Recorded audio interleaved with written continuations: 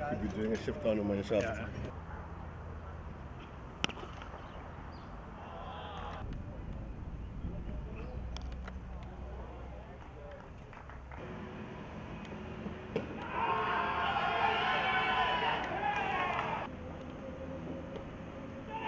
I think, winning the toss was vital for us.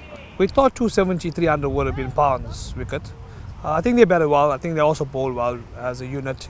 We had a chances. We put on a few chances. I think, and that's where I think the game ran 100-run lead. It was always going to be tough on the third day with the quality of spin. And then obviously Dane Piedt bowled a great spell. And sometimes it's his day, and then we on the receiving end, unfortunately. But there's a lot of positives for me from last week coming into this game. And it's just like the small things now for us. We're not far off.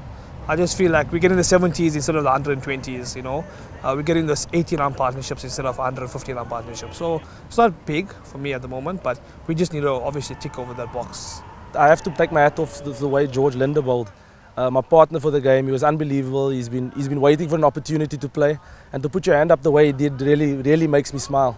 I'm just so proud of the way the guys went about it. Pieter Malan again, the run machine, stamping his authority on the innings, getting 95 I think it was. And everyone chipping in down the order. Jason Smith batted wonderfully.